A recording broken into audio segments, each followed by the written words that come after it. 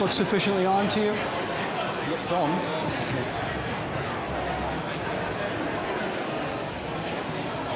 Do you want to say a few words at the start? Or no, if you're happy to just go straight up, then I don't think I have anything to say other than directing people to the next page. The clicker is up there somewhere?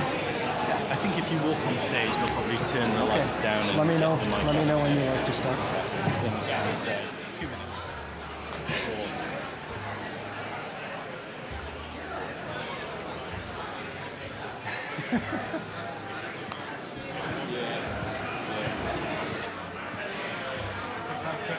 There's a little speech I feel obligated as director to make to you. You're actors. For the next 90 minutes, remember, remind yourself, you are a banana. What's my motivation? Yes, you are a banana. You just answered that question.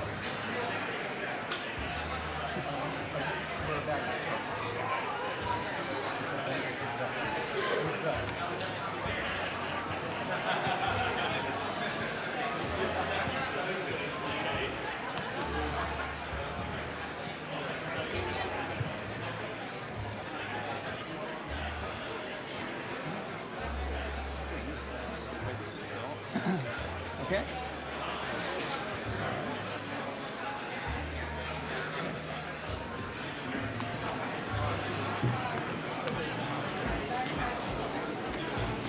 Okay. Hello. Can everyone hear me okay? Okay. Is there anyone who cannot hear me at all? Right. Welcome. I'm Marc Abrahams. I started a thing called the Ig Nobel Prize ceremony back in 1991, and I edited a magazine called the Annals of Improbable Research. Both of those things, the Ig Nobel Prizes and the magazine, are all about things, real things that make people laugh and then think. I'm going to begin by showing you a bunch of pictures that will give you some basic idea of what this is about, a little tiny bit of history. And then we have 5 people or teams here, each of whom has won an Ig Nobel Prize.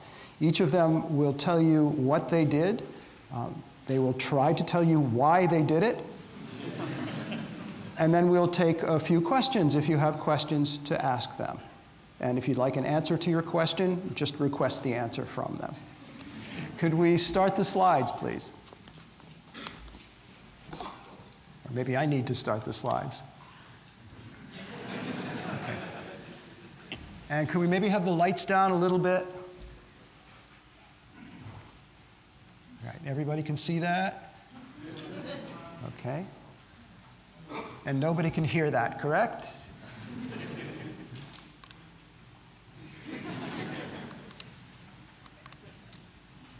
As I said, this is about improbable research and the Ig Nobel Prizes. This is our logo, which may be self-explanatory and may not. And it's all about, again, things that make people laugh and then think. These prizes, we give 10 of them every year, and this is the only criterion. Almost every other prize in the world that I'm aware of at least claims to be for the very best of something. Or a few prizes claim to be for the very worst of something, the worst movie or the worst dressed list or something. But with us, best and worst, that is not relevant. Good and bad, that is not relevant. Valuable or worthless, that is not relevant. The only thing that is relevant is that if you win an Ig Nobel Prize, you've done something that makes people laugh and then think. I'm going to show you very quickly pictures of several past winners. Again, 10 every year since 1991. Some of you here I know are very familiar with these, so these will be old friends you're seeing. For everybody else, these are probably things you've never encountered before. We gave a prize a number of years ago for the author of this scientific research study. The study you can see is called A Study on the Coffee Spilling Phenomenon in the Low Impulse Regime. This was an attempt to analyze the physics of what happens when you have a full cup of coffee in your hand, you hold it arm's length, and you walk across the stage or across the room. Your own experience tells you that something is very likely to happen. And indeed, that is exactly what happens. The physics of it says that you are almost certainly going to spill that coffee. It becomes a matter of resonance. It's not a matter of you being graceful or a klutz. Well, it may be somewhat a matter, but it's mostly a matter of the physics. Now, I just kind of misled you because that's not what this paper is about. The prize I just described we gave for an earlier paper by somebody else, a couple of physicists, who analyzed what happens when you walk with a full cup of coffee like this. These prizes get a lot of attention around the world. There was a high school student in South Korea who read about that prize, got intrigued, and then started wondering, what happens if you do that same thing, but instead of walking forward, you walk backwards? That's what this paper is about, and he won an Ig Nobel Prize for it. And here he is at the Ig Nobel Prize ceremony, beginning to demonstrate what he did. The ceremony every year happens at Harvard University in the US, or here too, I'm misleading you. Until the pandemic arrived, it happened every year at Harvard University in the biggest auditorium, also the biggest classroom that Harvard has. The winners would come from around the world at their own expense because we don't have any money to fly them in. We'd get a full audience. It was about 1,100 people, many of whom dressed up in very strange ways. And a bunch of Nobel Prize winners would come every year to hand the prizes, to shake hands and hand the Ig Nobel Prize to the winners. We had to do things the last few years because of the pandemic a little differently. I'll tell you about that in a bit. So here is a winner. You may notice that there's a man to the left there who is not wearing much clothing and is painted silver. Are you curious at all about? He is a human spotlight. That individual is named Jim Brett. It's Dr. Jim Brett. He has a PhD from MIT, from the Massachusetts Institute of Technology. Everybody has complicated lives. Jim Brett, among other things, is an inventor, and he is one of the people who invented a thing called 3D printing, three-dimensional printing. So, the reason we have these human spotlights is they illuminate the proceedings. This is a patent. The inventors won a prize, an Ig Nobel Prize for this patent. It's a brassiere that, in an emergency, can be quickly separated into a pair of protective face masks. One to save your life, one to save, as the inventor says, save the life of some lucky bystander. Here is the inventor, Dr. Elena Bodnar.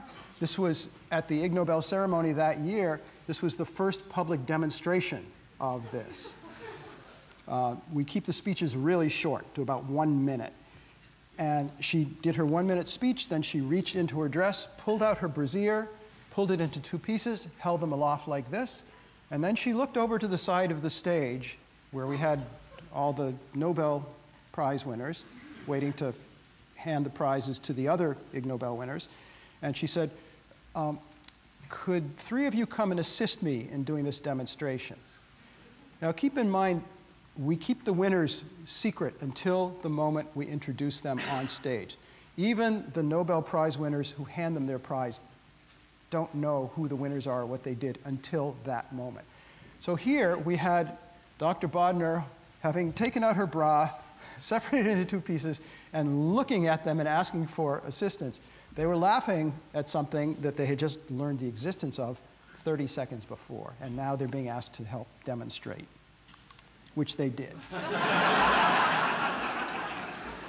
She got so much attention from this that she contracted with some factories in China to make this, and you can buy this. There are thousands of people around the world. The commercial name she came up with for it is the emergency bra. And it turned out to be unexpectedly useful the past 4 years. Many people have reinvented it. The reason she invented it, I don't want to spend this much time going into the history of other things, but this one I thought you might want to know. She grew up in Ukraine. That's where she went to medical school. Shortly after she got out of medical school, the Chernobyl power plant melted down. And many of you are somewhat familiar with the history of that. She was one of the doctors who treated victims of the Chernobyl power plant meltdown. She and some of the other doctors have stayed in touch over the years with each other and with some of the patients. She said they discovered after a number of years that much of the really bad medical damage, somewhat unexpected to the doctors, was from the little particles in the air, the radioactive particles. People breathed them in, the stuff stayed in their lungs, and that's what really did bad stuff. She obsessed about that, and a few years later, she and her husband had a baby, and one day she was in her apartment, and she'd been thinking all this time about, is there something that people anywhere in the world could do so that if there's that kind of unexpected, horrible thing, like power plant melts down or something else, and you can't breathe this stuff safely, is there something people could do to be a little safer for a few minutes, so maybe they could get indoors, get some protection? She had this baby, her first child, and her baby was seated on the floor, picked up his mother's bra, and put it over his face. And that's where the idea for this came from. This, the man in black is named Daisuke Inoue. He is Japanese. He won the Ig Nobel Peace Prize about 25 years ago because he is the man who invented karaoke. It was the Ig Nobel Peace Prize because by inventing karaoke, he invented an entirely new way for people to learn to tolerate each other. He traveled from Japan to the United States to come to this ceremony. It was the first time he ever was in the US, or first time in North America. He was surprised to learn from everybody that karaoke had reached North America. He gave his 1-minute acceptance speech. He does not speak English, but he memorized the sounds of it, and he sang a little bit. And then we had several Nobel laureates come up behind him, put their arms around him, and sing a karaoke tribute to the inventor of karaoke. And the whole audience rose up, and they were screaming and weeping and cheering and singing along with him. There's video of that up on the web if you ever want to track that down. This paper won an Ig Nobel Physics Prize. This is a team of several scientists in Australia. The title, as you can see, is An Analysis of the Forces Required to Drag Sheep Over Various Surfaces. An analysis of the forces required to drag sheep over various surfaces. We get a lot of nominations for Ig Nobel. I'll explain briefly how it works. We are always looking for potential nominees, but mostly people send in nominations. And in a typical year, we'll get something like 9 or 10 or 12,000 nominations every year. And we also look at older things. So numerically, it's not easy to win an Ig Nobel Prize. And if you're trying, you're going to fail. This is not a kind of quality that you can intentionally manufacture and succeed at. Our general policy when we select a winner is we get in touch with them very quietly and we offer them the prize. If they want to say no, that's fine. That's the end of the conversation. We never tell anybody it was offered. But happily, almost everybody we offer a prize to says yes. When we called them up, I was the one who made the call, called one of the scientists. They knew about the Ig Nobel Prize. They turned out they were big followers of the Ig Nobel Prize. But they were very surprised about being offered a prize for this. That phone call, it turned out, was the first moment any of them realized that what they'd done is funny.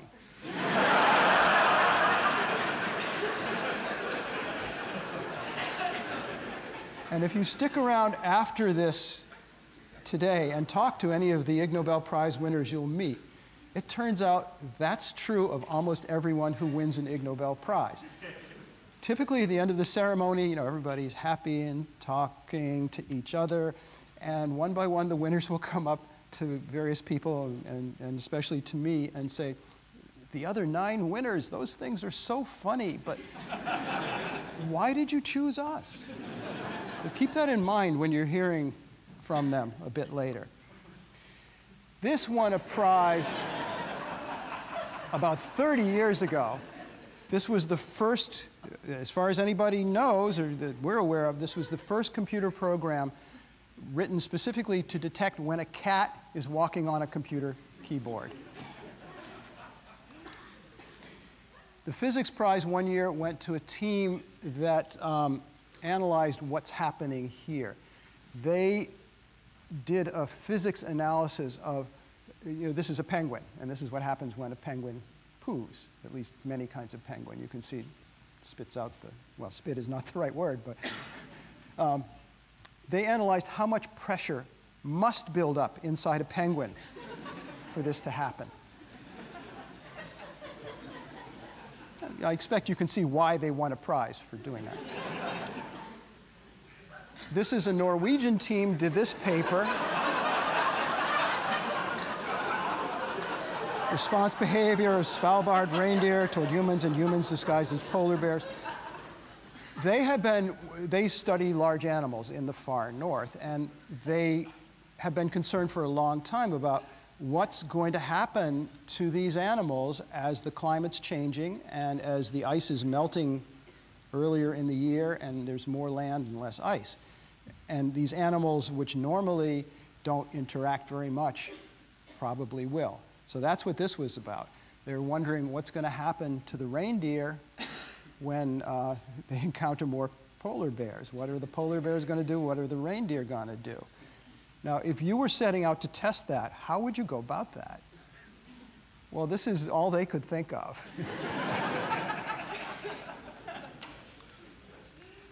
And this is part of an Italian experiment done a number of years ago to try to figure out how people would be able to move and do things if they were on planets and moons where the force of gravity is lower than it is here on Earth. So this was an attempt to calculate and to some extent calibrate whether a typical human being would be able to walk on the surface of water if the person and that water were on the moon. And what they did was rig up this complicated apparatus where they were dangling the person into a tank of water. He has swim fins on there. There's video, which I may have here, of how they're doing it. Let me see whether, yeah.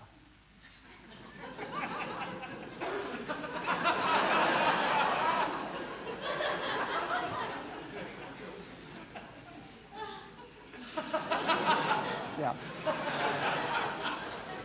Every year, the Ig Nobel ceremony includes a lot of stuff, including we write a little opera, mini opera, performed by opera singers and the Nobel laureates who are there. And the opera in the most recent ceremony, which happened about 2 or 3 months ago, included a song that we wrote and which was performed about this experiment. That's also on the web. If you want to go, our website's improbable.com, and you can see video of most of the past ceremonies. You can see these winners talking about their stuff and doing things like this. And the final thing that I'll mention to you right now before I show you some of this year's winners is this. This is from a patent from 1965. The inventors were named George and Charlotte Blonsky, a married couple.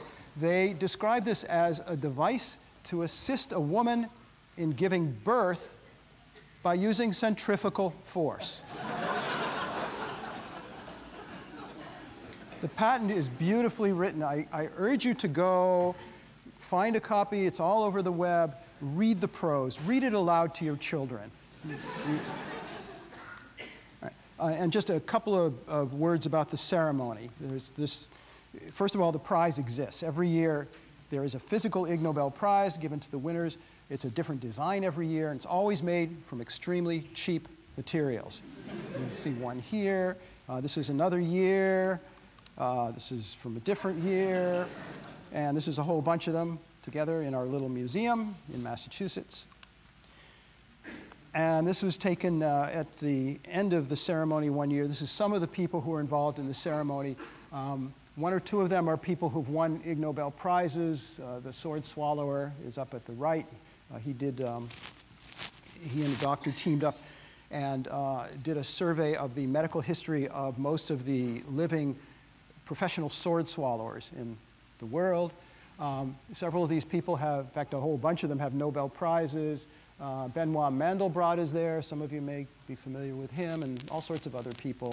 8-year-old girl who is the heart of the ceremony, but I won't go into that here. And again, during the pandemic, we couldn't really do it in a theater, so we did it instead just online, and you'll see a little bit about how that works.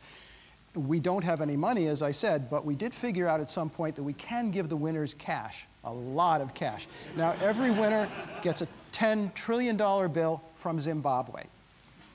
Some of you are familiar with the history of money in Zimbabwe in the last few decades. If you're not, just turn to the person next to you. I'm sure they'll be happy to explain it to you and maybe to loan you a few $1 trillion or so. The government official in Zimbabwe responsible for creating these $10 trillion bills, by the way, won an Ig Nobel Prize in mathematics for doing that. This is Sanders Theater at Harvard, where the ceremony's been held for about the past 30 years. And I'm showing this to you so you can see another part of the ceremony. This is something the audience invented, I think, the second year. A lot of the people in the audience come with big stacks of paper they bring, and they spend the night throwing paper airplanes at the stage. And the people on stage spend the night throwing paper airplanes back at the audience. All right, now a quick look at a few of this year's 10 winners. I'm going to tell you about the winners who were not able to come here today.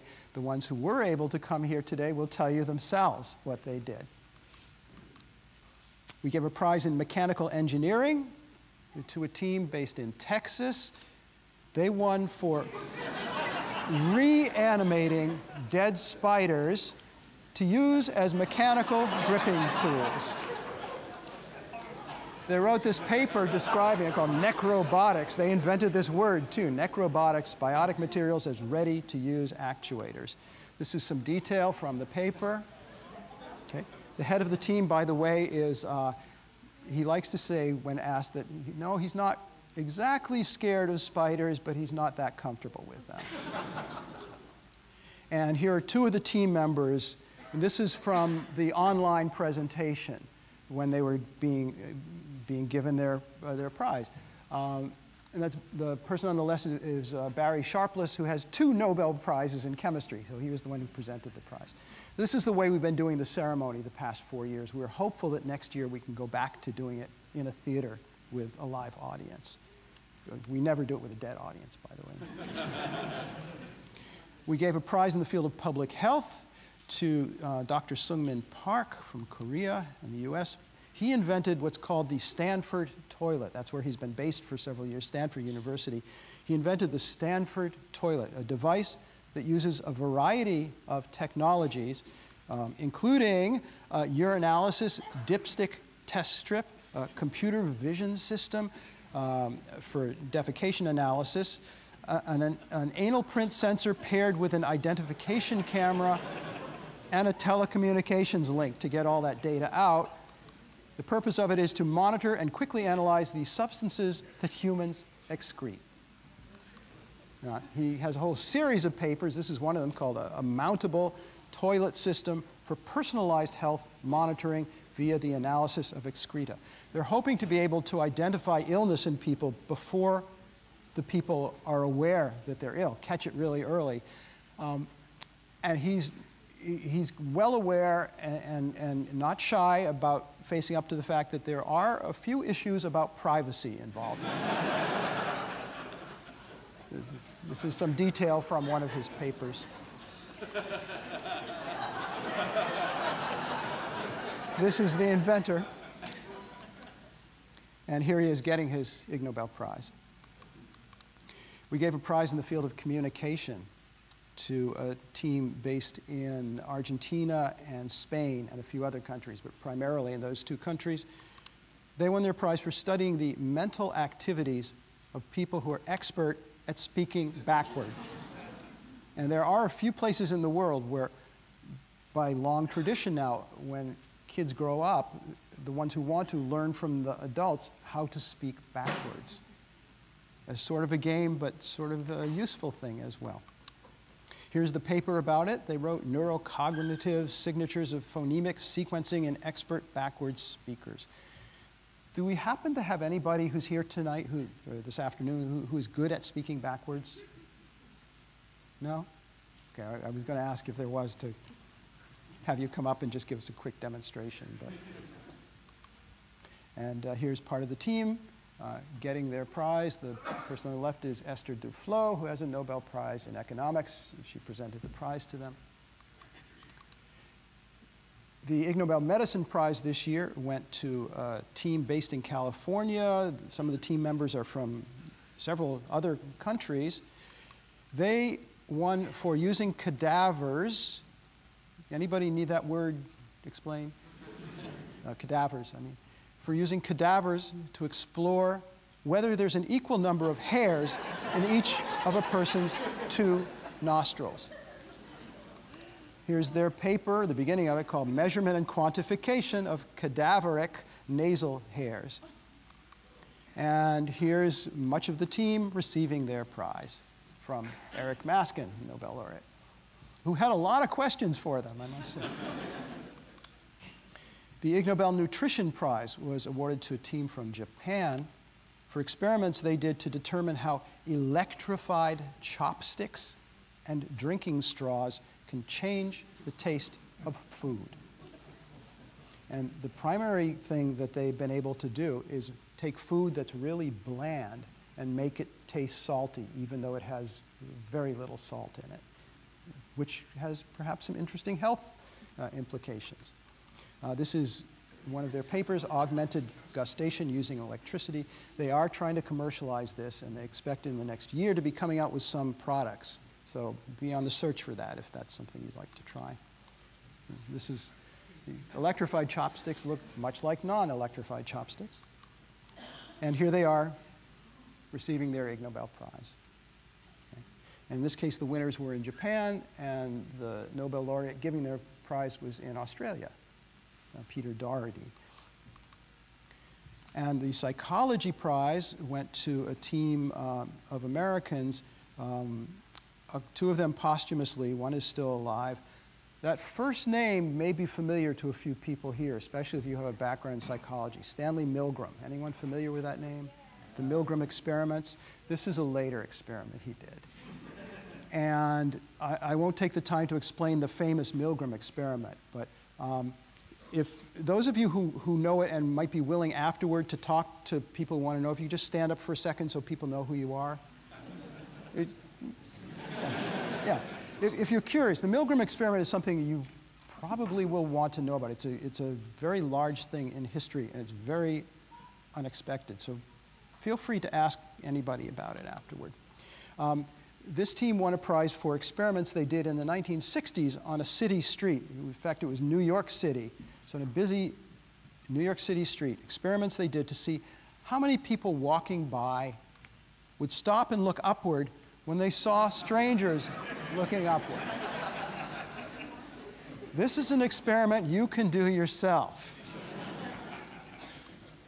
This is the paper they published about it, called A Note on the Drawing Power of Crowds of Different Size. What they discovered was an awful lot of the people walking by will stop and look up.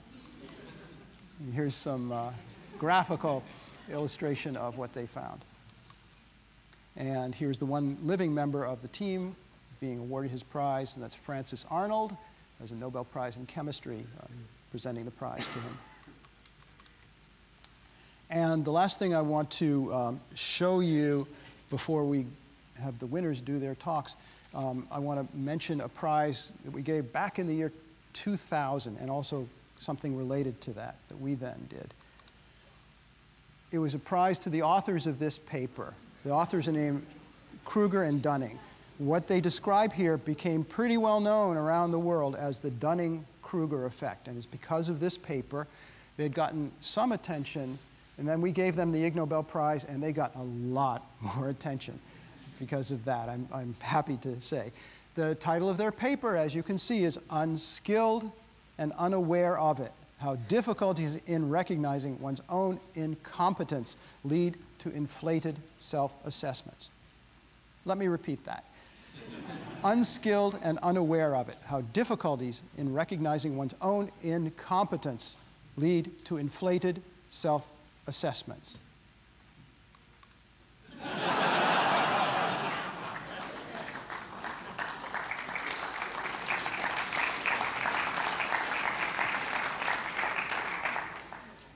We became kind of fascinated by this thing, and I mentioned that every year we write a little opera about something in science, usually, that's performed as part of the Ig Nobel ceremony. That's where the opera premieres. If you could leave the lights down, please. Thanks. There's a song, we did an opera a few years ago, it's about the Dunning-Kruger effect, this thing that many people who are demonstrably incompetent at something don't realize they're incompetent. They don't see any difference between them and somebody who's clearly really good at it. So that's the main part of the Dunning-Kruger effect. This opera, well, it's an opera, so it has a silly plot. And in this song, the main character is a professional psychologist who wants to tell everybody about the Dunning-Kruger effect. And he's just come into a pub, a bar, where everyone's a stranger to him, but he wants to explain the Dunning-Kruger effect to these strangers and to the people who work there, and you'll see them react. Okay. And if we could turn the lights down even a little bit more so we could see this, please. So lights down, thanks. The stage lights? The screen lights down. Oh, could we have the screen lights down? Yeah, great.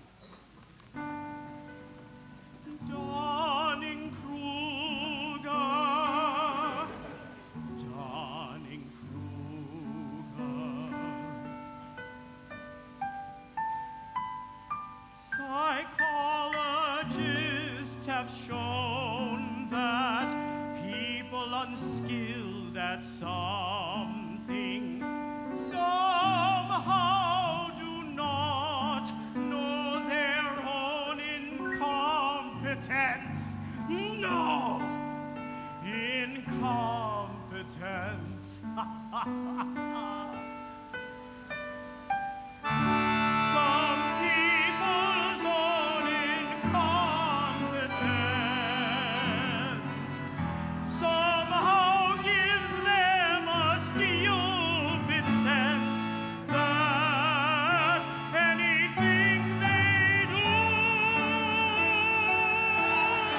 is first rate. They think it's great.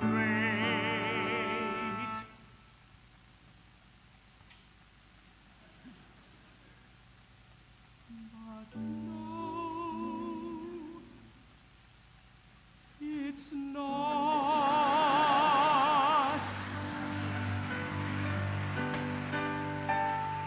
The research clearly shows such people's perceptions as a distraction.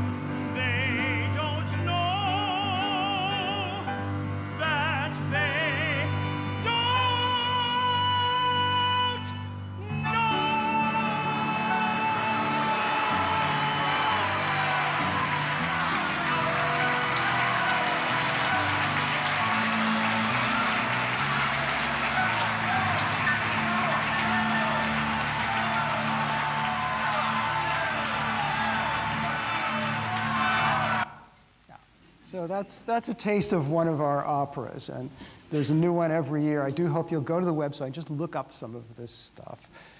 All right, so that's what I wanted to show you by way of introduction. And look forward to next year. Next September, we will have the 34th first annual Ig Nobel Prize ceremony. If you know or if you hear of somebody or some team that you think should be given an Ig Nobel Prize, they've done something that makes you laugh and then think, and you think what they did will have that effect on anyone, anywhere, tell us about it. Please do the usual thing, tell your 3 friends, best friends about it, and then tell us, so maybe something will happen. Okay, so that's our little introduction, and now we have 5 brief talks by Ig Nobel Prize winners. 4 of them won their prize this year, got it presented to them just 2 or 3 months ago, and the 5th won her Ig Nobel Prize about 9 or 10 years, and will be describing something else she's been working on since. Each person or team will have 10 minutes to do the talk, and then we'll take just a very small number of questions from you to assist them in telling how the 10 minutes is progressing so they don't take longer than 10 minutes. We have a form of alarm clock that was just invented by Professor Andreas Sella, a chemistry professor at University College of London. Please take a bow. Okay.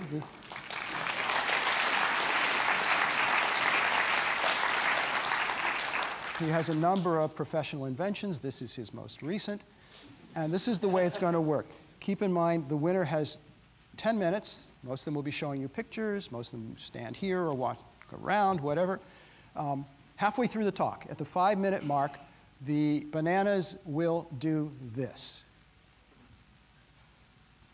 while the person continues to talk to you, giving their lecture, just as a quiet indication that 5 minutes have gone by and only 5 minutes are left. The bananas will do this. And the talk will continue for another 5 minutes. At the 9-minute mark, when only 1 minute is left, the bananas will then help the speaker realize that it's time to finish up gracefully. They will do it by doing this. The winner will finish up the talk, give you the last thoughts that they think you ought to think. We can do a speeded up version here. So this is the final minute, and they will simply come and perhaps make the speaker aware that it's time to wrap up. Okay, thank you. Okay. All right. So that's how it's going to work. Speakers, you're all aware of how this works now? Right. Our first speaker will be Akira O'Connor. He and his team won the Ig Nobel Literature Prize this year. Come on up. They won the Literature Prize for studying the sensations people feel when those people repeat a single word many, many, many, many, many, many, many, many, many, many times. Akira O'Connor. Thank you.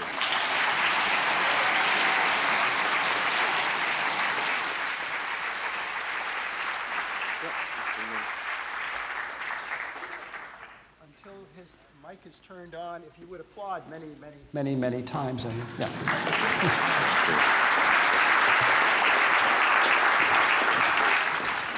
Can everybody hear me? Excellent, excellent. Right, I want you to think about whether or not you have ever been so bad at school that you had to write lines.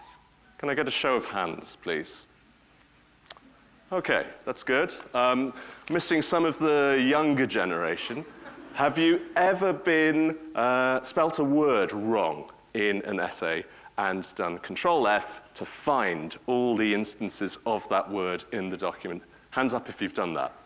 Okay, that's more people. Okay.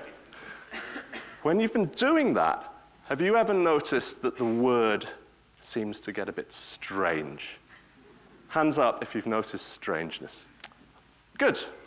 All right. That was the question we were asking when we were doing this research.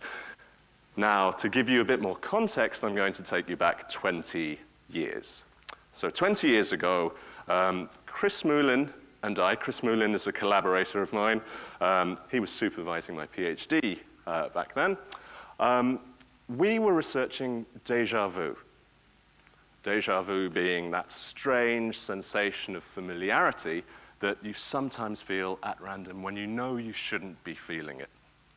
And déjà vu is interesting because a lot of people have it. Can I get a show of hands if you've ever had déjà vu?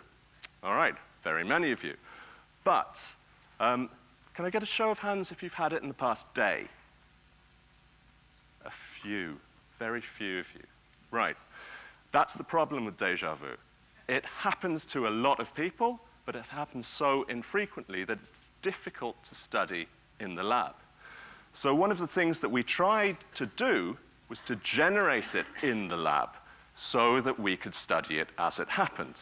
And we tried all sorts of things. We tried things like subliminal presentation of stimuli and representing those stimuli consciously to see if people kind of weirdly recognize them. We tried post-hypnotic amnesia, so I hypnotized them, showed them some stuff, and then out of hypnosis presented that stuff to them again, and they thought it was a very strange experiment that generated feelings that were kind of like déjà vu, but not really. So, kind of taking stock of all of these failed experiments, we concluded that generating déjà vu was hard. We also thought about other sensations that we could try and generate that were in the kind of same family of sensations. And another one of those sensations is, well, one is jamais vu, another is presque vu. If any of you have read Joseph Heller's Catch-22, he writes about these sensations at a couple of places in the novel, but they're dissociative sensations. The thing about these sensations is that you get a dissociation between what you feel about your memory and what you know to be true about your memory. So in déjà vu, you get a sensation of familiarity, but you know that that doesn't align with what you know to be true about your own memory. Jamais vu is the opposite sensation. It's a dissociation between novelty and what you know to be true about your memory. You feel that something is new about the stimulus you're looking at, but you know that it shouldn't be new, especially if you've been writing that stimulus over and over and over, which is what gets us back to that sensation of semantic satiation, what you all described, or what many of you described as having experienced by either writing lines, particularly if you're writing the words down the page rather than across the page. So you get bored of writing a full sentence and you just say, I, will, not, and so on. So, Chris and I noticed that this sensation that we had experienced when writing lines was a dissociation between novelty and what we knew to be true about our memories. This word seemed new, but it wasn't.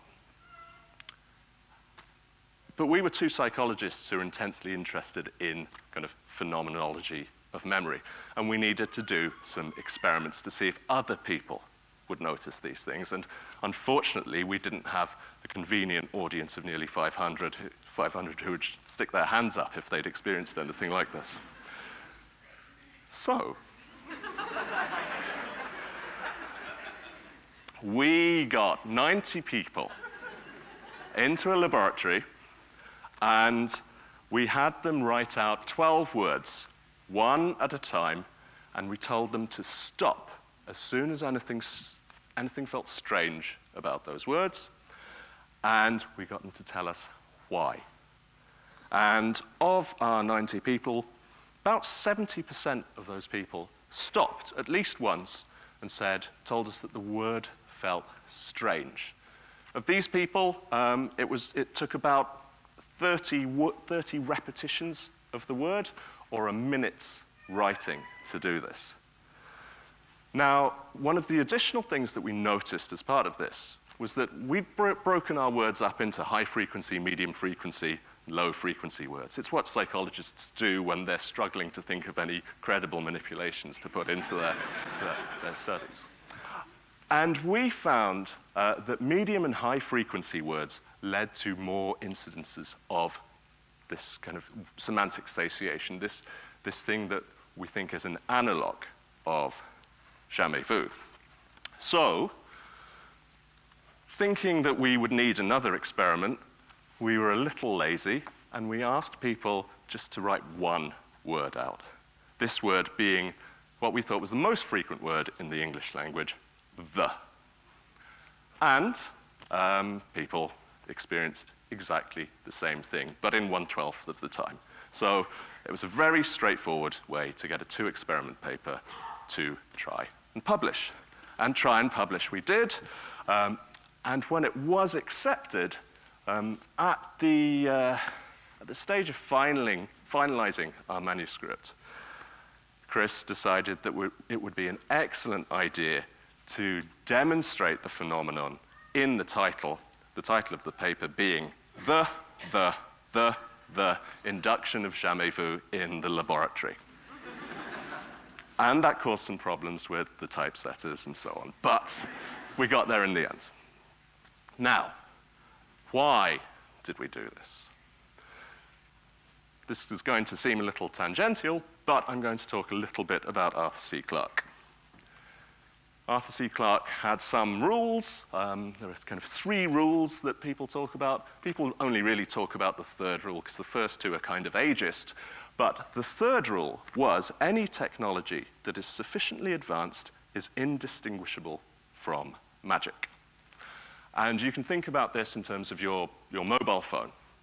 Your mobile phone is a kind of gateway to knowledge. It's a gateway to personal messaging. It's a gateway to all sorts of human pleasures. But if you were to show that to someone who had never seen a mobile phone before, they would think, what on earth is that? It's incredible. How does that thing work? It's just a vision of the future. Until you point out that, yeah, the screen is cracked. Or until you point out that, yeah, the battery doesn't last long. It's kind of, it's always like turning off when I need it the most. And it's that really lovely thing about magic. Magic only appears to be magic when it's working kind of really well. As soon as a magician lets up in their magic, you start to see how the trick is done. And that's what we were trying to do with consciousness and with the conscious awareness of memory. What we were doing was attempting to spot all of these points in human conscious experience where your sensations kind of break. They kind of, they fall away from your own experience, your own knowledge of memory. And it's by studying these breaks that you start to see how the bigger magic machine works. So we aren't clinicians like Oliver Sacks. We don't have regular access to neuropsych patients, so instead we just have to be observant. We notice the subtle moments when consciousness breaks, and we use these moments to understand how consciousness, our minds, works like magic.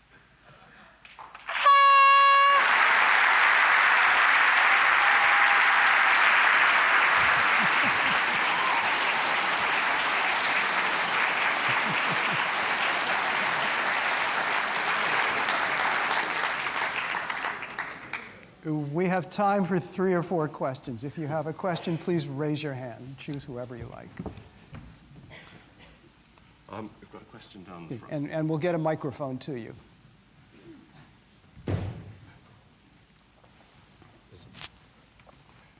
In the middle, if you could raise your hand again. Yes, please.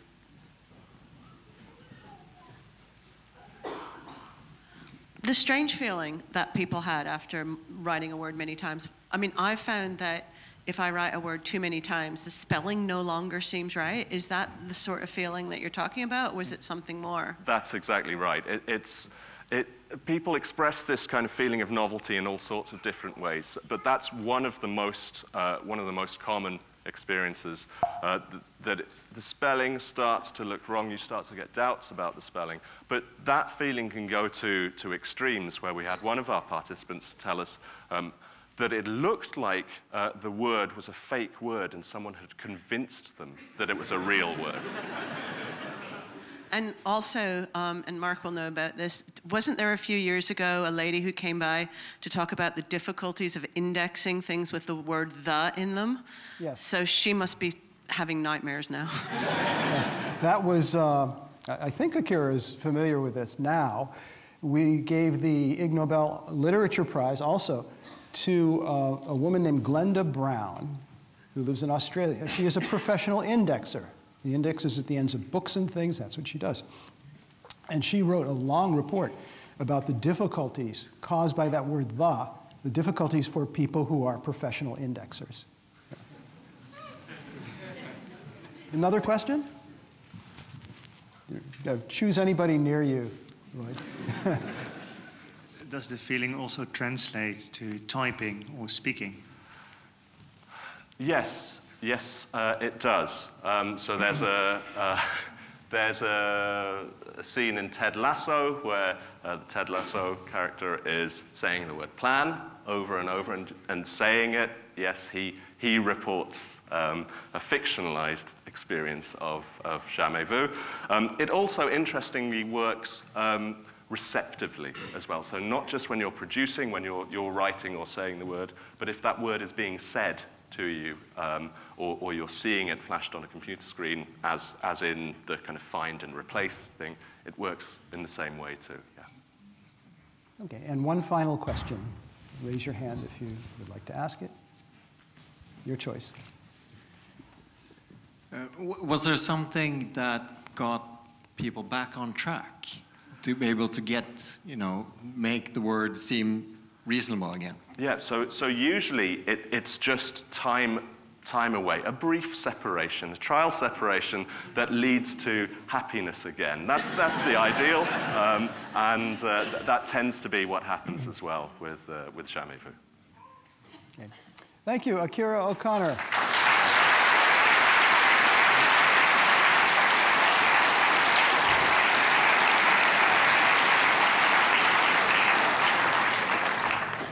The next talk will be by several members of the team. And team, if you could come up here, and you've got to get your microphone on one of you.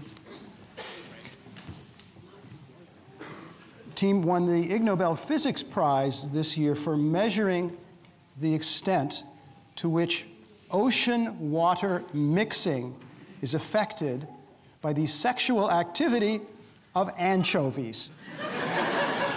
Please welcome Bieito Fernández Castro, Miguel Gilcoto, Esperanza Broullón, and Beatriz Mouriño-Carballido.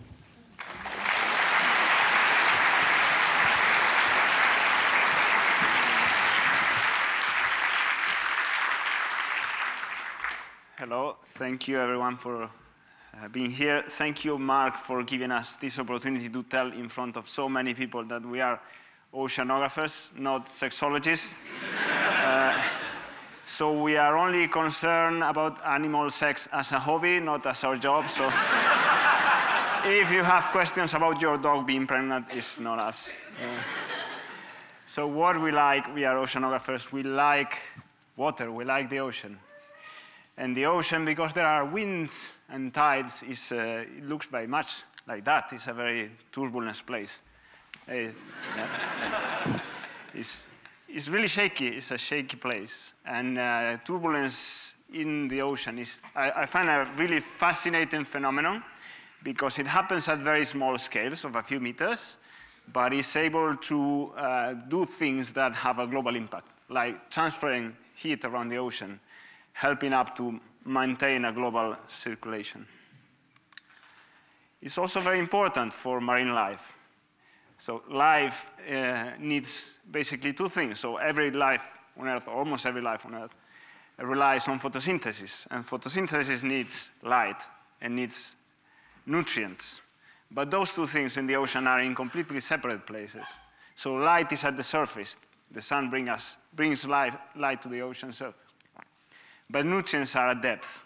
So by having turbulence in the ocean, we are able to mix these nutrients upwards so they can be eaten or utilized by phytoplankton, and then we have a flourishing marine ecosystem. And because we like turbulence so much, somehow the thing spun up out of control, and we started measuring turbulence like crazy. And that's something we do very often. So that's where the story about anchovy sex started, in this field campaign close to where I used to live, close to where they live, close to where Espe is from, the famous town of Bueu. If you haven't been there, you should. It's very pretty. So we were in a field trip there, very close to home, because we were trying to shed light on some very important problem. So this is a picture of the area. This is the Vigo city. And you see these sort of squares there. Those are mussel rafts. So we grow mussel there. It's a very important economic sector. But these cultures are threatened by the regular appearance of harmful algal blooms, so what is popularly known as red tides. We think the mixing of the water and turbulence in the water is related to the occurrence of these blooms. You are not mixing properly, you are only... Okay. So we went there for 15 days, and we're measuring turbulence all the time. We're using this profiler that measures very small-scale fluctuations of velocity and temperature in the water, and that gives us information about turbulence. So we're basically profiling up and down with this guy for 15 days. Okay, this is the only colorful plot I'm going to show in this presentation. This is a time series for 5 days as a function of depth and time of the intensity of turbulence in the water. So it's dark at the surface where we have wind, and it's pretty yellow below, so that means that the turbulence is very weak there.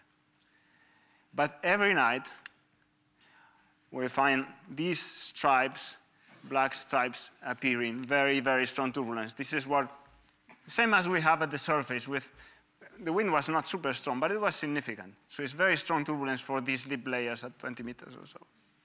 We didn't know what it was. The place where we were was quite sheltered. The tide there is very weak. There was nothing physical that could explain that. But someone had left the TV on the ship. And every time we were measuring stroke turbulence, the TV was showing all these red dots and all these dirty red things. The TV was not a TV, it's the screen from the echo sounder. So the echo sounder is an instrument that sends some sound into the water, and the echo of this sound tells you about the presence of fish or someone that is down there in the water. We thought it could be fish, maybe, I don't know. It's something that is usually in the water. So we thought, okay, that could be fish. That's unusual, but it's the only thing we could plausibly think is going on there. And we didn't have any fishing nets. So, I mean, what scientists would do is, oh, there is fish there, we try to catch them, but we didn't, and we were not equipped for that. Oh, yeah. You look very much like the bongos. So we have these instruments that look very much like these bananas. That's very timely, thank you. And they are designed to capture phytoplankton, so tiny cells, a few microns. So not really designed to get fish, but it was the only thing we had, so we thought, oh, okay, we may just throw that and see what comes up. We didn't look at the samples until the almost week before we were planning to submit the paper. We forgot about them, and then, but in the end we said, oh, we should look at that maybe. And they were full of eggs. Thousands and thousands of eggs belonging to anchovies. So that's how we concluded that the very strong turbulence that we're seeing was caused by anchovies that were obviously having some sexual activity and producing thousands and thousands of eggs. And that's also why we came to the conclusion that the Earth moves when fish have sex. If you didn't know it, thanks to us, now you know it. Okay, that's something, it's not really new. The idea that maybe animals living in the water can have some effect in ocean mixing. Walter Munk is probably the most famous physical oceanographer. He put forward this idea that the global scale circulation of the ocean is really linked to these small scale processes.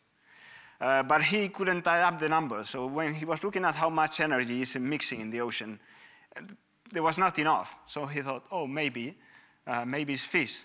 He realized that there is as much energy going into the marine ecosystem as you would need to really mix and provide enough mixing to contribute to the global circulation. This was in the 60s. Then people tried to look after this phenomenon, try to sample it really, really hard. Most of the people failed. So that's when someone asks me about what is the next step about this research, I tell them I wouldn't recommend anyone to do any research in biological mixing, because if you get money for doing it, you will find nothing. Some people have observed strong turbulence in the presence of fish, but turbulence doesn't mean mixing. So that's the key problem. So you can shake things up in the water, but that doesn't mean that you are able to mix different layers of water. And that's explained here in this diagram. So basically in the ocean you have waters of different temperatures, different densities over large depths of hundreds and thousands of meters. So temperature and air property change very slowly in the ocean. So if you have a small little fish, and this is representing sort of temperature, right? It's getting warmer towards the bottom, maybe that's not very good, but I realize that now. We should send a corrigendum to this paper. But the point here is that the layers are very far apart. So a very small fish will maybe shake up the layers a bit, but nothing relevant will happen. But what we found during our observations is that the water column, as we call it, had those layers very close together. So we were able to measure with our instrument these layers becoming stir with each other and mixed. So that makes this turbulence really relevant. And it's the first time that someone has ever observed that. So that's why our study is, I don't know. I don't think it's important, but but you know, we managed to publish it somewhere, so it's good. And I think these guys are going to disrupt my talk. Can you do something about it? Thank you. So, yeah, final word. I mean, as anything in oceanography, this was a team effort. We are, yeah, many people involved in this research. Someone has to run the ship. Someone has to cook and provide food for the scientists, because we are unable to do that. Only anchovies. We have technicians and people with different expertise. We have people counting eggs, people measuring turbulence, people making sure that nothing went out of control. So, yeah. Thank you, everyone here and everyone that was there involved. I was too short.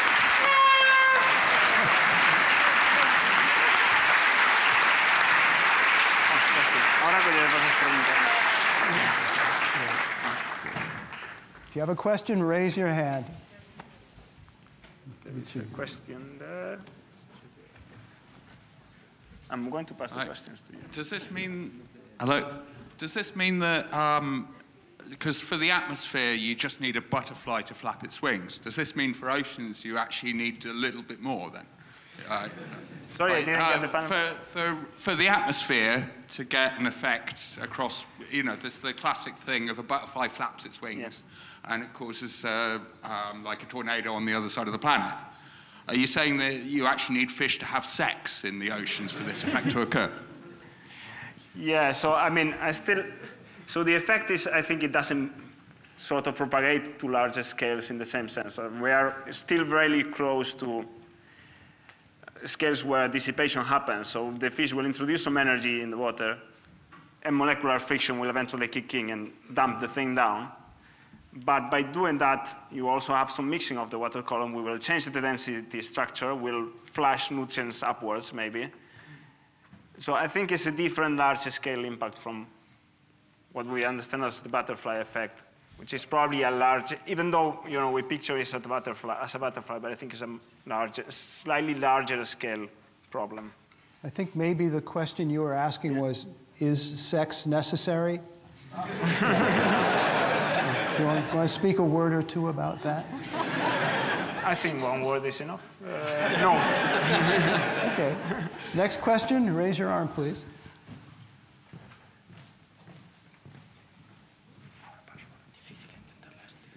I'm curious a bit about the timing and the time span that this is occurring. You said that you were observing this at night.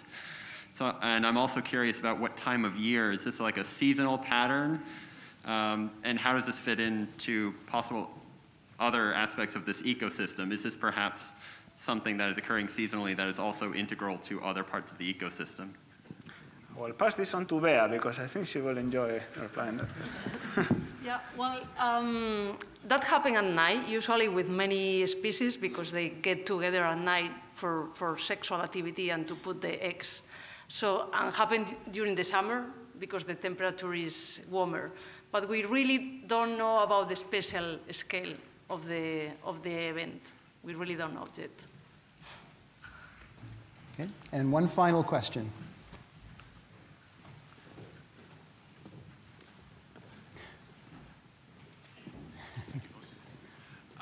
Just a quick question about you know how melting fresh water in the Arctic potentially can stop the Gulf Stream, can slow down AMOC, but and as we all know, anchovies are pretty salty. So if we put loads and loads and loads of anchovies into the North Atlantic, could that potentially reinforce AMOC and then reverse the damage done by climate change?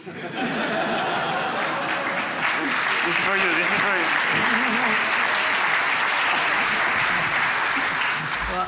Well, that's a good point. You know, perhaps we need more anchovies to fight the climate change, I think. Yeah.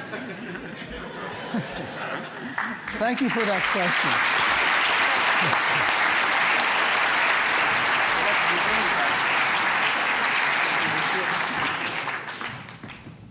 The next talk will be by a member of the team which won this year's Ig Nobel Prize in the field of education. They were awarded the prize for methodically studying the boredom of teachers and students. Okay. Is that coming along okay? Please welcome Wijnand van Tilburg.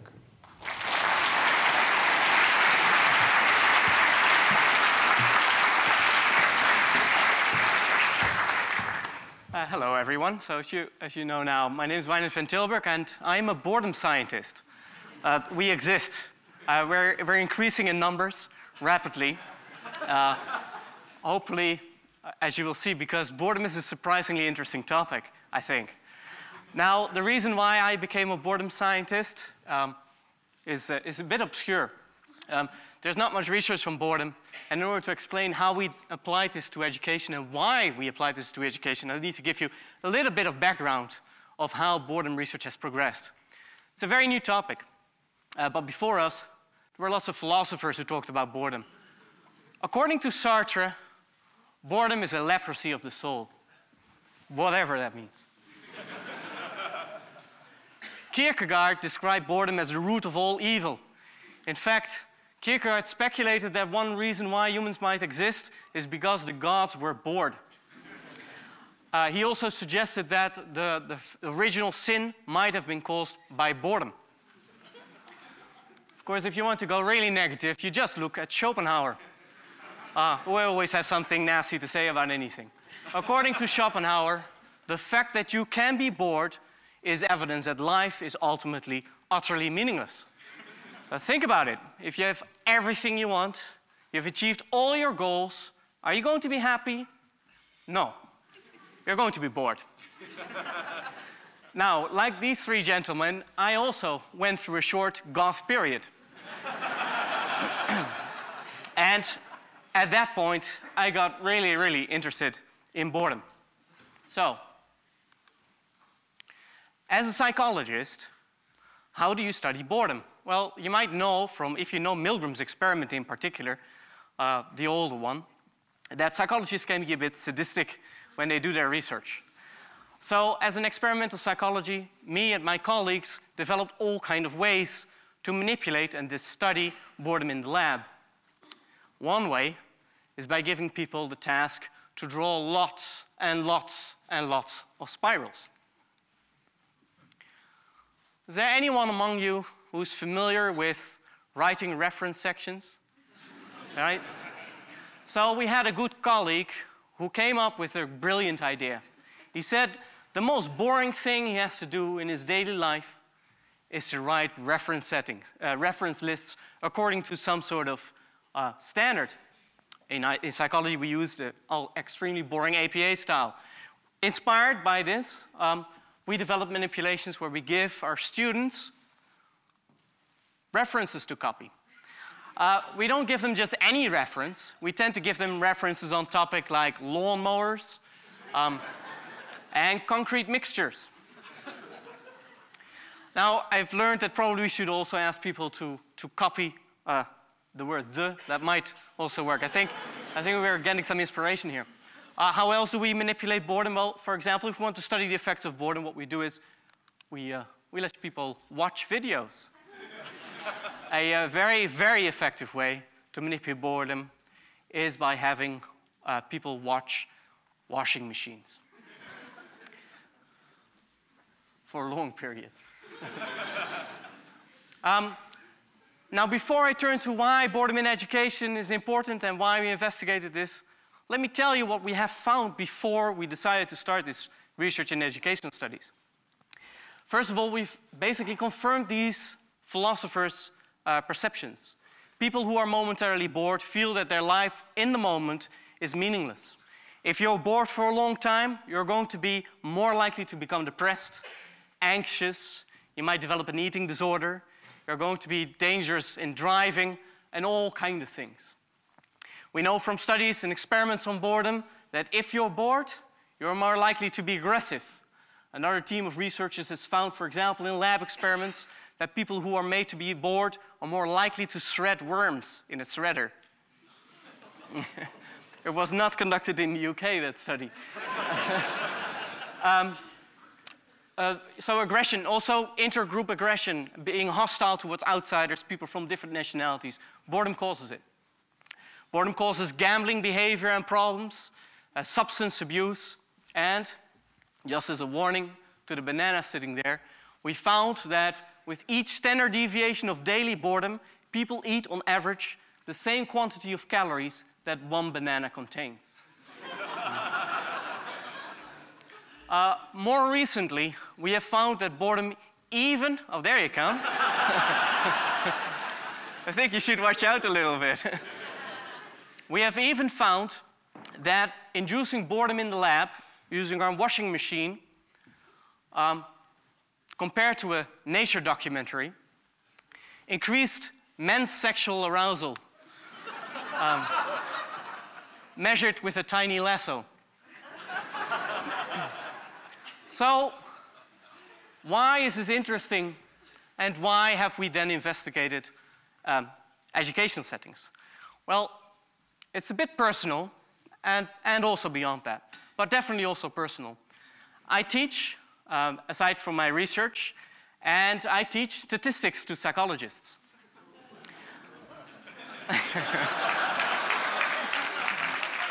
So, with apologies to those of you who study statistics or mathematics, you know,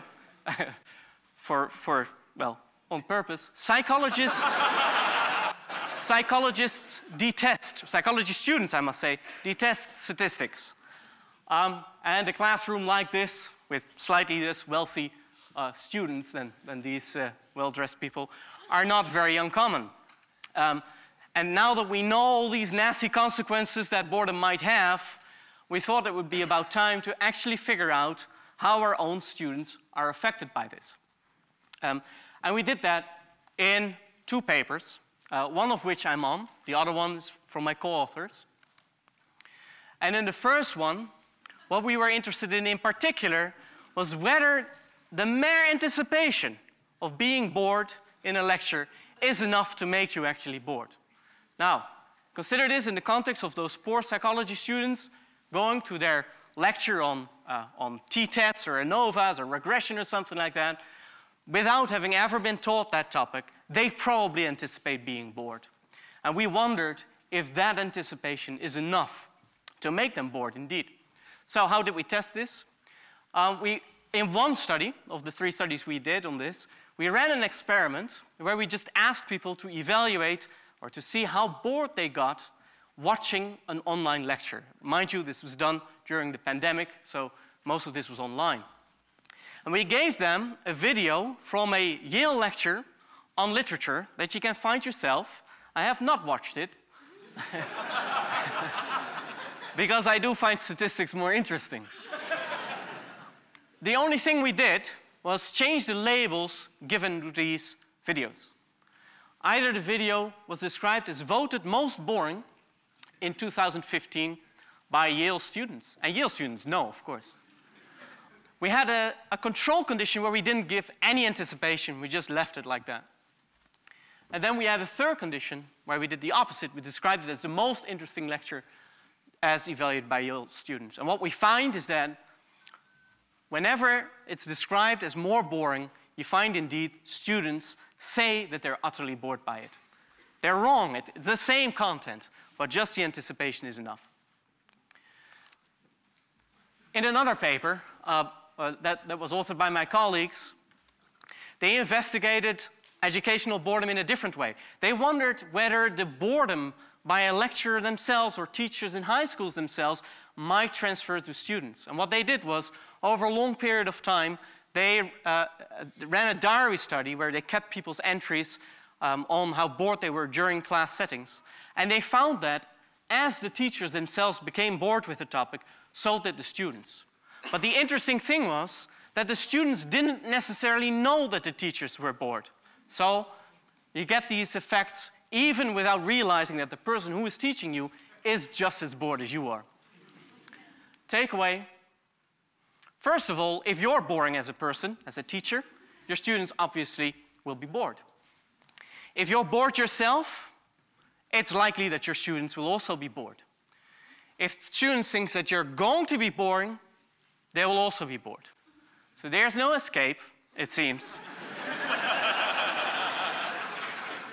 Students will probably always be bored.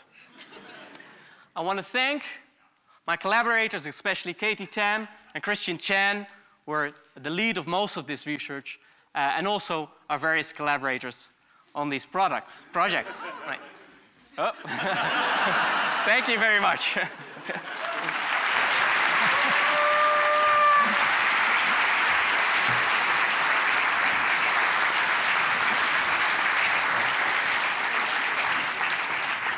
If you have questions, raise your hand.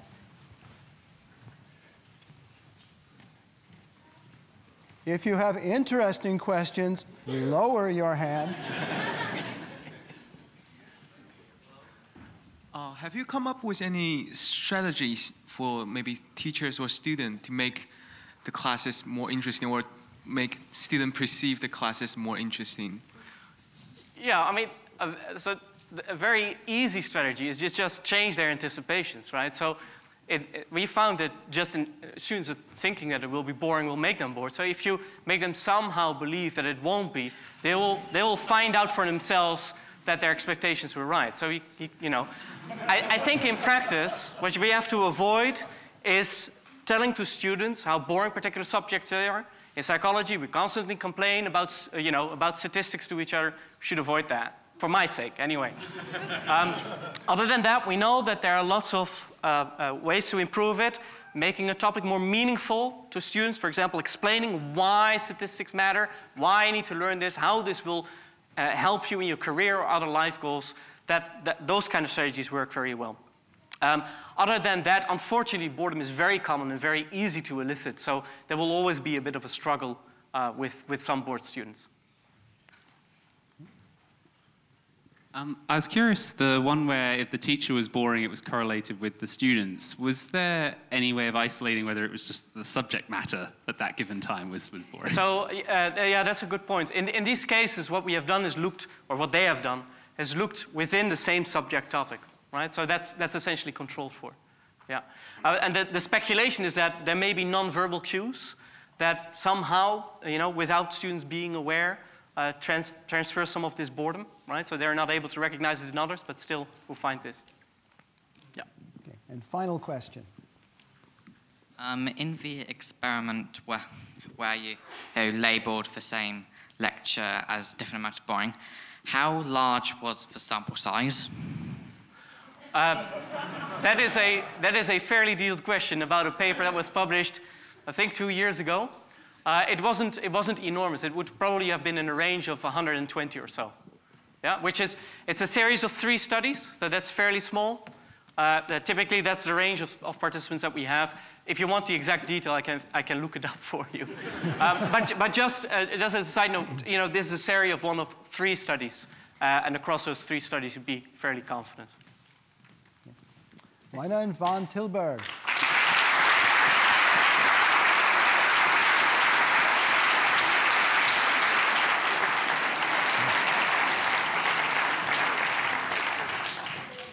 Only 2 lectures left.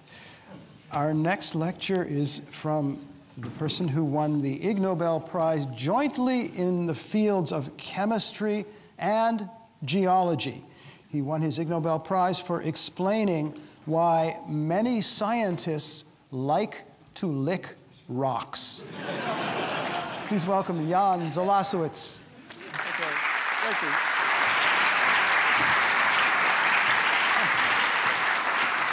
Hello. Oh, I shall need one of these. Okay. There it is. Yes, so why do scientists, geologists, I have to say geologists, I'm a geologist, and I lick rocks all the time. It's not just because, you know, one of the key transferable skill in geology is to be embarrassment-proof. There are so many things that one has to do in the field. But licking rocks is one of the most sensible of them in there. And one licks a rock because, I mean, here's one of the example. You get the field lens, you get the field hat. See, embarrassment-proof, you'll see. Yes, yes, and this is very, very appropriate. You know, the first day in the field with students, you know, I take this, and the students laugh like a drain. The second day, they think. They say, Jan, can I borrow your hat? So you take licking rocks like that is simply because they look better. You take a rock like this and you don't really know what's going on. And you give it a lick, and then everything becomes a little bit more clear. So let's if this machine will work, there it is. Here we have a very nice rock. It's a beautiful rock. There's the wet bit on that side, and you can see, you know, things stand out quite clearly. There's a dry bit, and it's much harder to work out. We didn't actually lick all of that rock, I have to say. Buckets did the job very nicely for us. But that shows how the basic trick works. And it's so useful. You just don't think about it. You pick up a rock, lick, hand lens, and there it is. And it's kind of wide. It's all kinds of things. Fossils as well. You know, I'm mainly a paleontologist by trade. And this is it's a nice one. It's called a graptolite. Here's another one like this. There's the dry one on there, and there's the wet one, where you can see much more detail. Here we do, you know, even more strangely, for wetting a graptolite, we use alcohol. Isopropyl alcohol, I'm afraid, because it just has the right kind of optical properties. But it's it. Dead simple like that. The other thing about these is that these creatures were macrozooplankton 400 million years ago, before anchovies. So there's the next research project for somebody on that. So, licking rocks. Some days you don't have to lick rocks at all in the field. The weather does it for you. Other days, of course, in the field, licking a rock is something you would do. You might hallucinate a little bit after that, but that's just part of the dangers of the job. And here's something else that came out, and I only found this out, after the Ig of this year was announced, that some paleontologists use licking to tell dinosaur bone apart from rock, because it sticks to the tongue better. So there is, the new very important fact, of the day. But really, we are now modern geologists. We have all kinds of posh stuff to help us identify rocks and textbooks. But this is meet Giovanni Arduino. He was an Italian savant. There was really no geology there then in those times, or chemistry, in the mid to late 18th century. And he made his living by knowing what rocks were and what rocks you could use and sell and get minerals from. And some of his letters were translated recently, just in the last few years. And it was clear, they're beautiful letters, absolutely beautiful, to a posh professor friend of his. And it was clear he wasn't afraid to get his hands dirty, or his feet. He got everywhere in the field. And this is why he's famous. He got a sequence of rocks together in the Apennines, and that is what became the geological timescale, eventually. So he first worked out how rocks and time were associated. He may well have eaten some bananas to give him energy as he did this. And what he did, he had no textbooks, no machines, so he used his eyes, he used his sense of touch, and his sense of taste in that. So if you have a shelly mudstone, for instance, and you burn it, then it'll have a very particular kind of astringent flavor that he could recognize.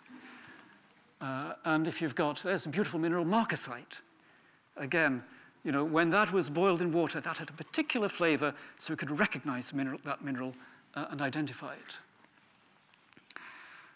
So there it is, the beginnings, if you like, of geochemistry, of licking rocks for a real purpose, which might take us to eating rocks, or more rather eating fossils.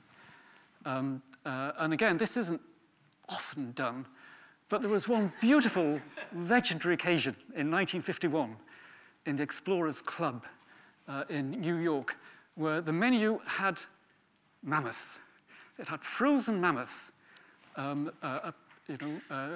brought in from the permafrost of Alaska, and the intrepid guests ate the mammoth, except for one guest who wasn't quite as intrepid as the others and left a bit of it. And that was put in a museum and preserved. And then some students came along a few years ago and did some DNA tests on it. And alas, it was mock mammoth, but real turtle that they were eating all the time. So,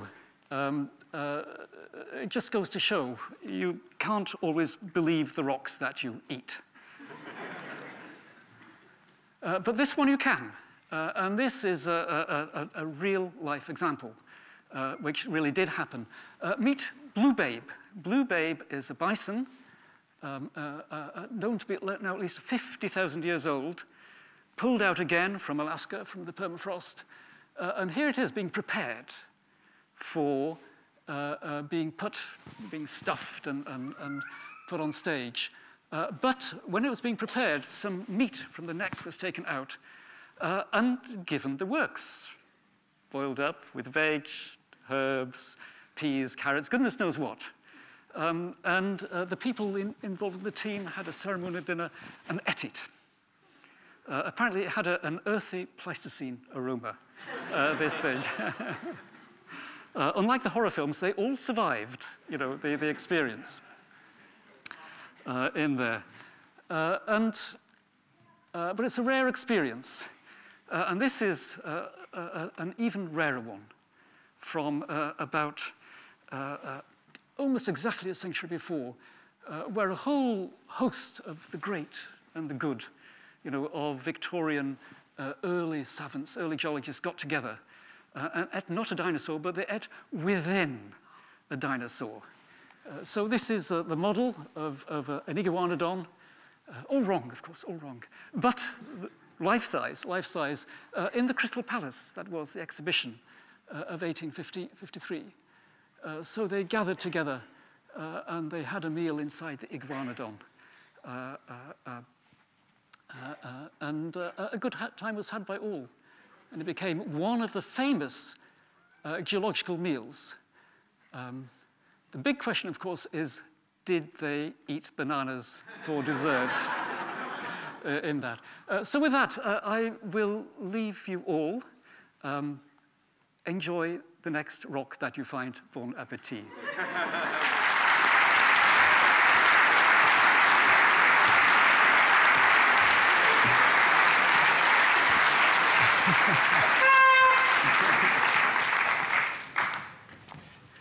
Raise your hand if you have a question. Oh, and were you going to invite people to? Yes, whoever is Hi. Hello. So, do you ever worry that when you're about to lick something that you might be about to affect its properties somehow to contaminate it in a way that would render your science null and void? Now that's a good question. Usually, we're very unsubtle about things. You know, it's a rock. It's bound to look better if we lick it. But there are, let's say, sometimes the fossils you look and work on, particularly these proto-anchovies, the graptolites, they can be preserved in very delicate, a kind of carbon film, which is very brittle. So if it looks like a real nice one, you will lick it with caution.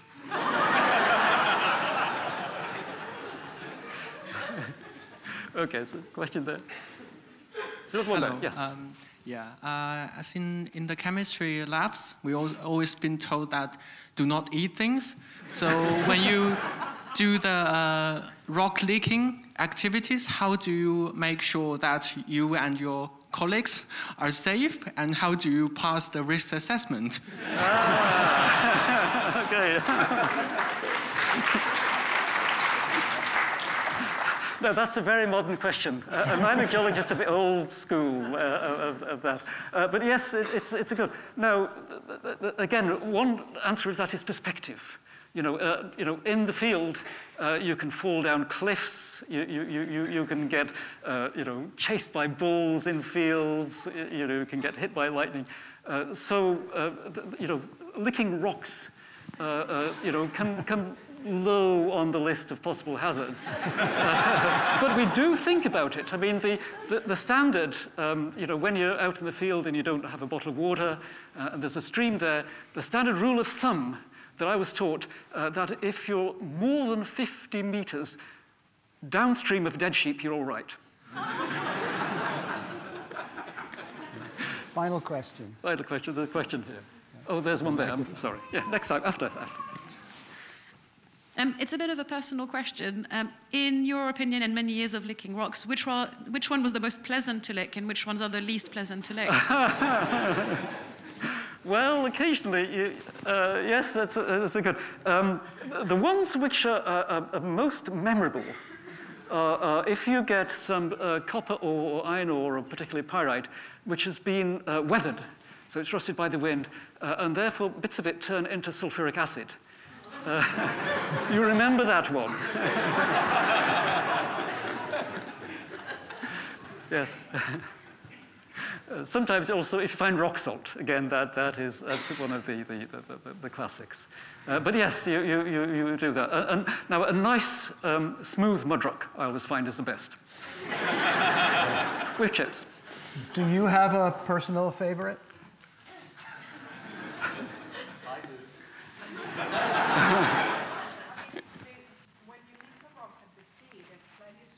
Yes. Yes, yes, quite. Yeah, the seaweed helps as well, of course. Did you want to invite a couple of people to... Oh, yes, yes, if you would, yeah, please, if anybody would like. I have a selection of rocks here. If you'd like to, come up here right now. Come up. Yeah. Anyone else? Like... Good. Yeah, come up. If anyone else would like to come up, you can use the stairs if you want. How about this one? Yeah. Yeah, so make the hand lens. If you're hungry. Yeah, so you just have to take the rock. You can either lick it, or if you want the really safe option. The stereotype is that it's only men who will do these risky kinds of public events. And if you're squeamish, you go like this. Yeah, and have a look. So does it look better? Yeah. Yeah. Same as water, too. Same as water, yes, Yeah. yes, water, that. Okay, now you have the question. This is the classic one. You actually have to lick this one, I'm afraid. All right. And say what it is. Okay. Say what it is. Now, it's a clear, colorless mineral. It could be quartz, it could be calcite, it could be gypsum, you know, it could be diamond of that. So lick it and tell us what it is. It's really salty. It's rock salt indeed, yes. I got that I really wanted to check in. Are geologists okay? Are you okay? Every alternate Thursday, we're okay. Yes. Yeah. Thank you very much. Okay. Jan Zalasiewicz. Okay, thank you. Our final speaker won an Ig Nobel Prize about roughly 9 years ago. She and her team looked at the question of, you're familiar with people being divided into two groups, more or less, according to the way they seem to be built. Some people wake up early in the morning, early birds, they're called, and some people seem to come to life more late at night, night owls. And she and her colleagues tried to look at the question, is there some relationship between being one or the other and being psychopathic? But that's not mostly what she will talk to you about today. Today she'll talk about a very different project she has done, which has not been discussed very much in public yet. And I will let her give you all the details of it. Please welcome Mina Lyons.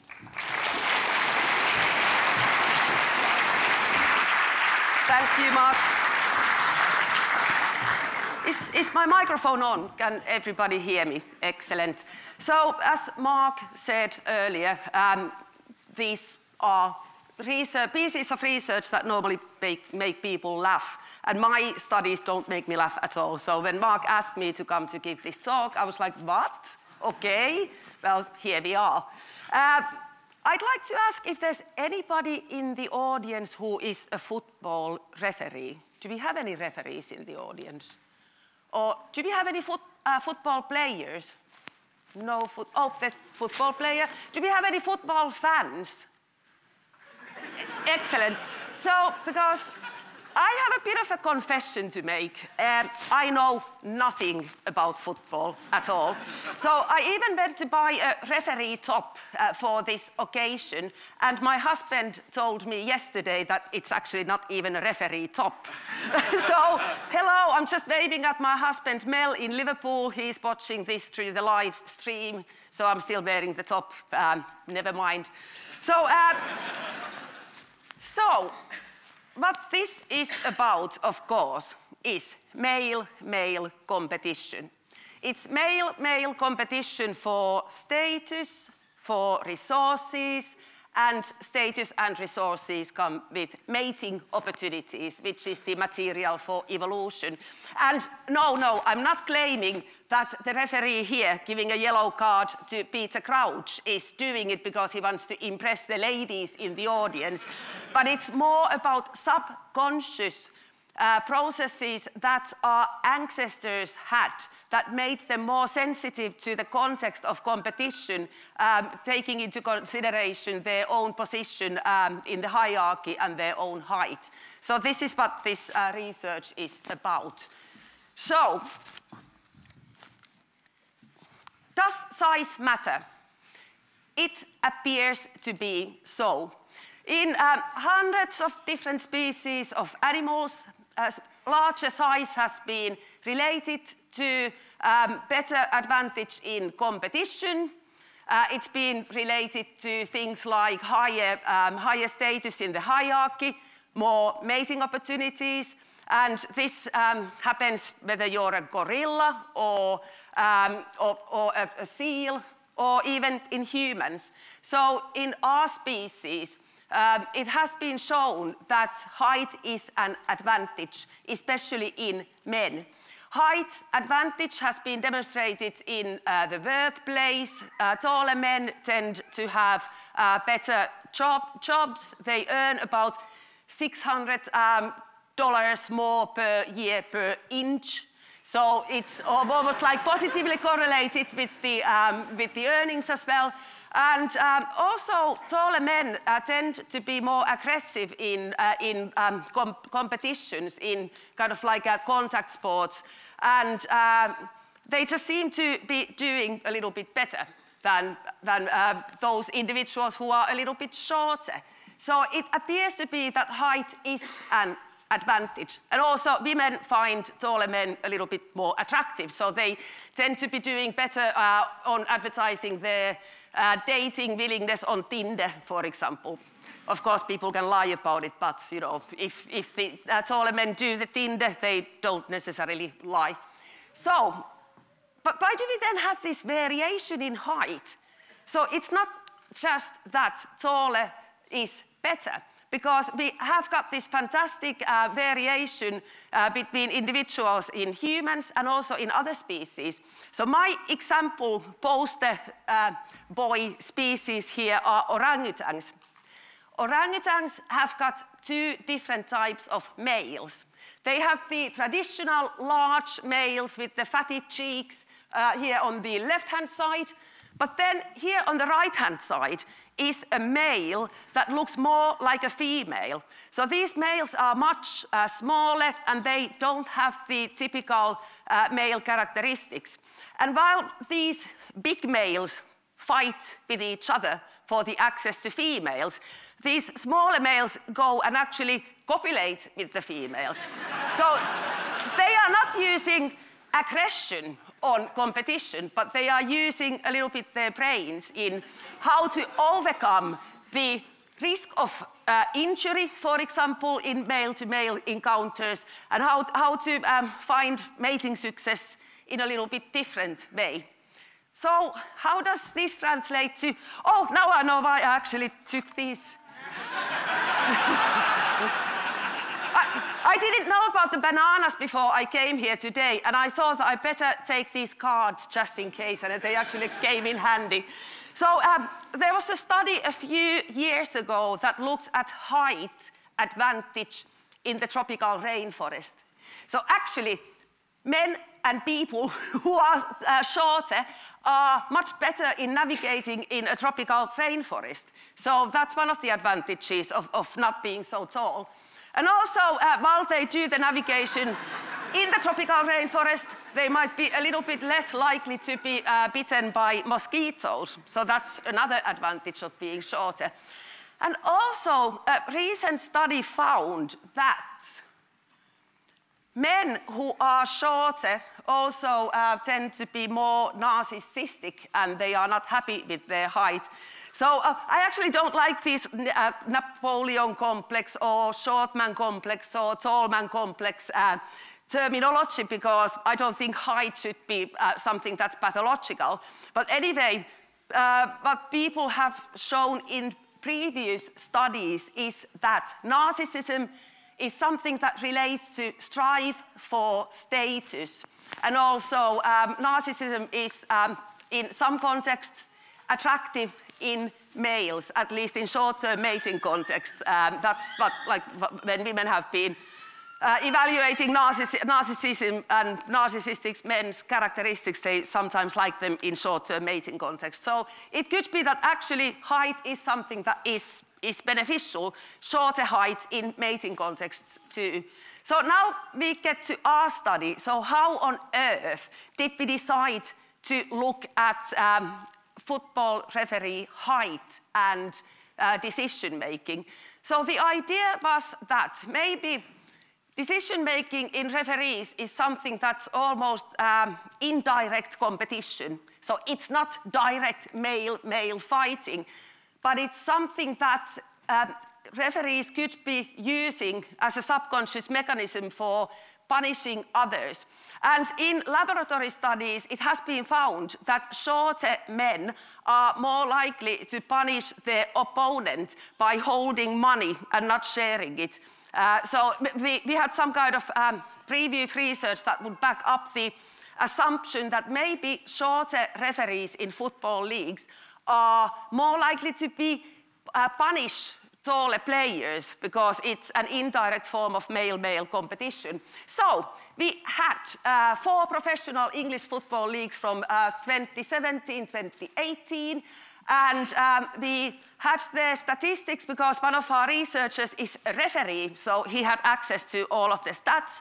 And then the football referees emailed or WhatsApped their height to us. So then we had the information on their height and also the statistics that FIFA kindly gave to us on the penalties and red cards and yellow cards and fouls. And this is like 10 pages of results. And this is what I've got. I haven't even got a graph because it didn't come out nicely in this slide. So basically, first finding was that there was a correlation between the red cards and penalties awarded by referees in the lower leagues. So this indicates that shorter referees were more punitive. But then, what does it mean? So I'd like your help in saying which one could it be of these? Is it because shorter referees could be more punitive because taller players commit more fouls? Shorter referees are more vigilant, or shorter referees want to display their authority. They are overcompensating. Put your hand up if you think it's the first one. Put your hand up if you think it's the second one. Put your hand up if you think it's the third one. Red card.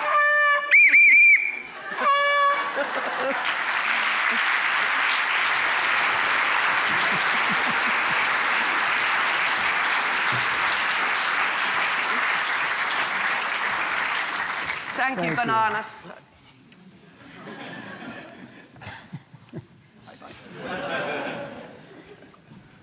If you have a question, please raise your hand. And if I don't like your question, I might show you a red card. Hi. So you said that for the lower leagues, there was a correlation between red cards and penalties. Was this also true for the higher leagues, so the Premier League and the Championship, or only the lower leagues? No, but before you answer, would you mind standing up so we can see how tall you are?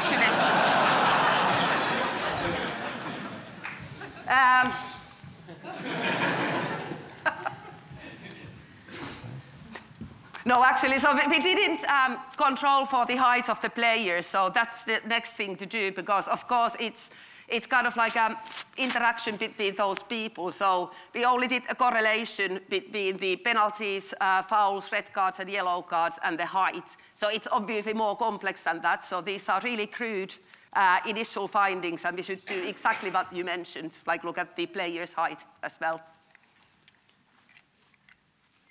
Any other tall people, taller than me, wanting to ask questions? I think everybody's taller than me, so it's easy.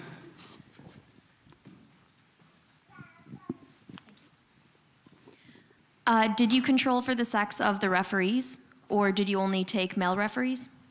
So in this study, we only had male referees. So I think that would be interesting as well. So would male players or would female referees have same kind of decision-making behind their penalties and red cards as the male referees? That would be the next interesting question to ask. And next study, maybe. And the final question. Hi, you said you got the referees to self-report their height. What level of confidence do you have in the accuracy? Yeah, those pesky referees, so I would imagine that if the referees are self-reporting the height, it's probably the shorter referees who would be exaggerating if going by the earlier study that found narcissism and height being correlated. So narcissistic individuals also are exaggerating. So maybe it's actually that the shorter referees are actually shorter than what they reported. So I think we have to have our measuring tape probably next and go and actually measure the height of the referees. Because it's information that is not publicly available, so it was just based on their own self-assessment. So there could be a bit of a, I don't know, exaggeration, especially in the shorter referees. Good. Thank you. Mina Lyons. Thank you. And stay here. Stay here.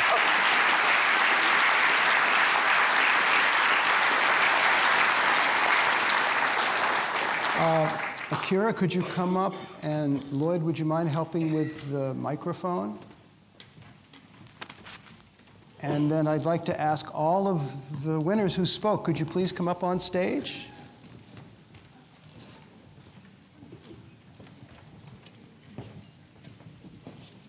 After we get the microphone sorted, this back that you see here belongs to Lloyd James, who arranged pretty much everything that happened tonight. You can see even when he's facing in another direction, he's still making everything work out just perfectly. Okay. All the winners, if you'd come and stand at center stage. Bananas, if you wouldn't mind joining. Okay. And in a moment, Akira will have the final word. But before that, Lloyd is going to tell us about what's coming next. Yes, hello. Just some brief procedural directions. If you're hanging around for Barfest, that is at 5 o'clock. We will aspire to open the doors about half an hour before that. We will ask everyone to leave in the interim. Obviously, you're welcome to explore the wonderful local area. If you have registered for the author panel that's happening during the intermission, and you have to have pre-registered for that, that is upstairs. So simply go out into the foyer. Ideally take the stairs because the lifts will be quite busy, but you can take the lifts if you need to. Up to level 5, find the Reed Lecture Theatre, which is well signposted, and that's where you're going. We will also have books for sale from the authors that are involved in that panel event and who are also signing books later. That will be in the room on the same level as this, across the foyer. And I think that's it. The book signing will start in, the panel event will start in about 10 minutes, so there's no rush to get upstairs. Thank you. Okay.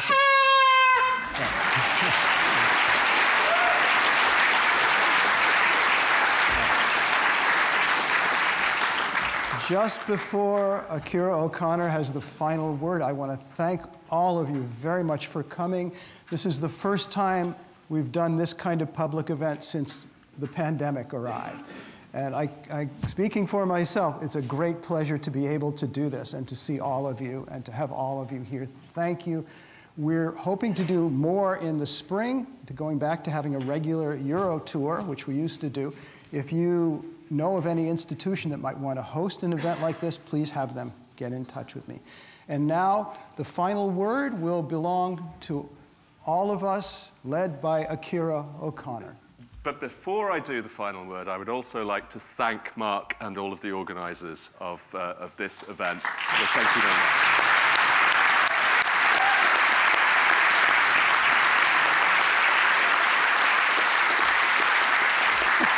So, we'll now engage in a bit of citizen science, so we'll do an experiment. And I was told that I needed to manage expectations, so this is an experiment that is not going to be boring.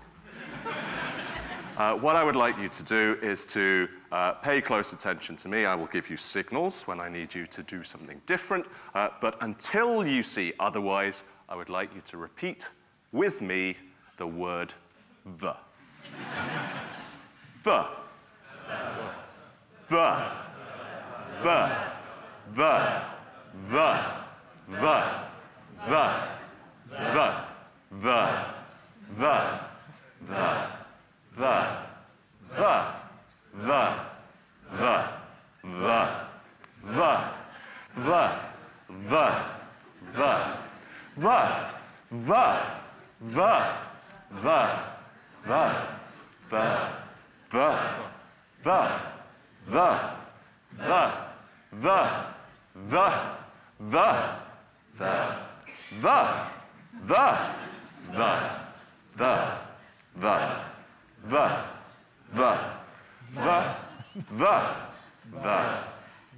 the, the, the, the, the, the, the, the, the,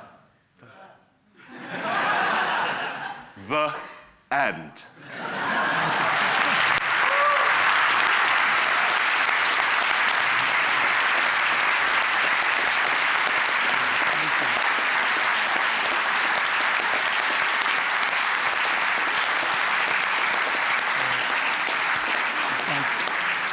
Thank you all. That was great.